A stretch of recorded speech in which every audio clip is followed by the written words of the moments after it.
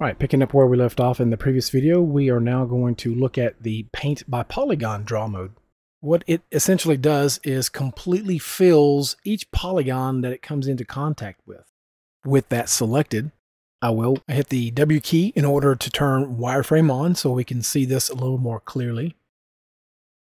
I'm just brushing across it and there's no overspray. It's just filling the entire polygon and nothing else. It's showing a little preview each time I hover my cursor over a polygon.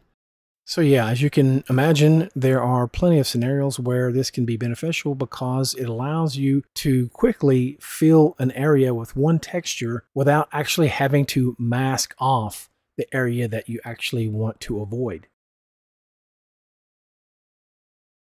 All right, this last example is going to cover the 3D closed spline, and you'll notice how it is grayed out whenever it's not applicable to the tool you have selected.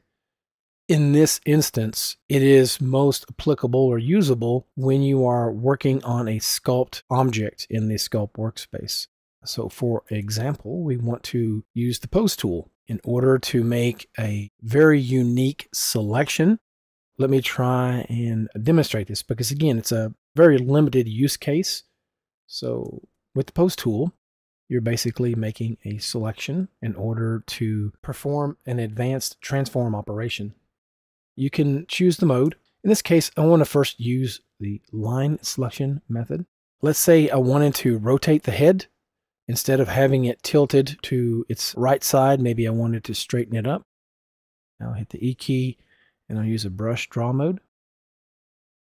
I can create the start point, and then basically the second point is where the gradient will stop. So if I want it to be gradient all the way to the end, then I need to bring my cursor all the way to the end. But if I want the gradient to be just here in the neck region, we'll click here. With this selection method, 3DCoat is essentially projecting in screen space, and that's not necessarily what we want. In some cases, you may have to go back with the paint selection mode to deselect certain areas that you did not want selected, such as the leg region here. Let's clear the selection. Alternatively, I could use the painting method. I could try to use let's say a freeform lasso to do that. So I could try to select this. Okay, and then that's pretty close. I think, in most cases I could work with that. But again, it really was just kind of a screen projection.